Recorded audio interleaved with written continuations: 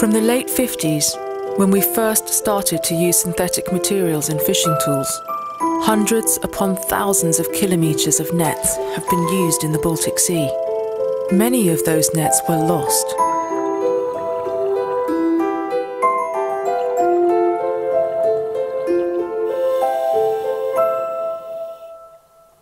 A ghost net is a net lost by the fishermen. We wondered if they were still fishing, and if so, to what extent. That was what we tried to find out. Efter 2 år då så fångar de fortfarande så där mellan 8, 9, 10% av det som torskan då runt omkring jorden. Framförallt är det ju väldigt oetiskt, det är ju ett djurplågeri utan like. Och väldigt lite uppmärksammat. With his crew, underwater filmmaker Joakim Olbelberg set out to find the answers.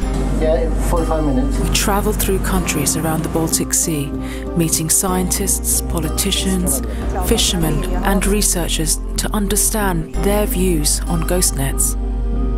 And here is where our journey begins.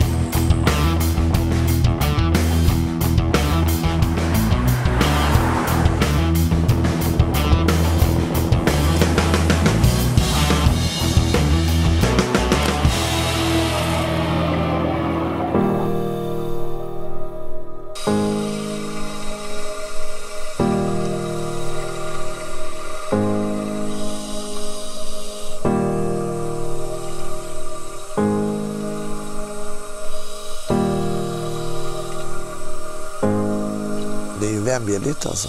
Att stänga in de här och de hittar inte ut och så blir det då att de äter på varandra och allt.